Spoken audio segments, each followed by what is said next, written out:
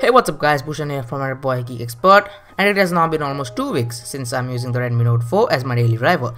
It is not a full review by any means because you can find it all over the internet. In fact, this is my 14 days with the Redmi Note 4.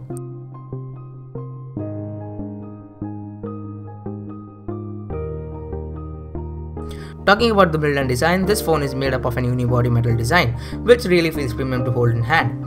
And the new touch of adding 2.5D curved glass and the chamfered edges is a really good move by Xiaomi. And due to that curved edges design, your hand will simply glide through the edges of the phone, and it feels amazing. But everything has its cons. Due to this metal design, this device becomes slippery as hell, so better be careful or just simply slide in a case for more protection. Taking a look at the display, it has a 1080p IPS LCD panel which is also quite decent and performs quite well in sunlight as well. This is the 3GB RAM variant with 32GB of internal storage, and the thing to note here is it contains a hybrid SIM slot. That means you can either enter 2 SIMs or 1 SIM and a SD card up to freaking 256GB, which is not a joke by any means. This baby rocks in a Snapdragon 625 chipset, which is a octa-core processor, clocked at 2.2 GHz. Moving on to the GPU, it has an Adreno 505 GPU. In day-to-day usage, this combo gave me no lag whatsoever. Talking about the gaming performance, and to be honest with you guys, I'm not a gamer by any means, so I have not installed any sort of game on this device to test this baby out, but I'm quite sure that it won't disappoint you in gaming as well.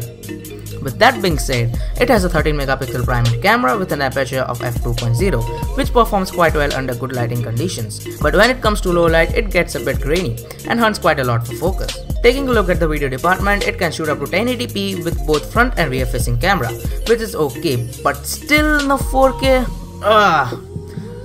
Anyways, coming back to the camera, it has a face detection autofocus or PDAF, which is quite good but still not comparable with the laser autofocusing system, and there is also no sign of OIS by Xiaomi, so the videos may come out tad bit shaky. Now here comes the selfie part. Talking about the selfie, it has a 5 megapixel front camera with an aperture of f2.0, which is again good in good lighting conditions, but in low light it can easily produce grainy pictures. Here are some samples, so have a look.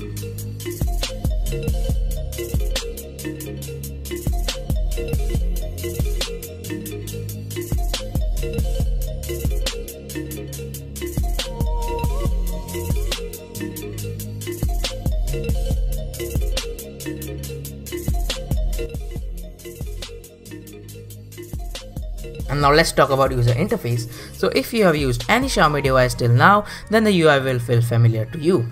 MIUI 8, which is based on Android Marshmallow, is really buttery smooth on this device, and some extra features like dual apps, second space, etc. is just icing on the cake.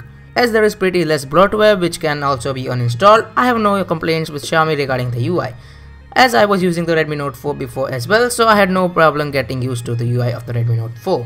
Taking a look at the I/O, on bottom it has got a micro USB port for charging, which is not fast charge enabled.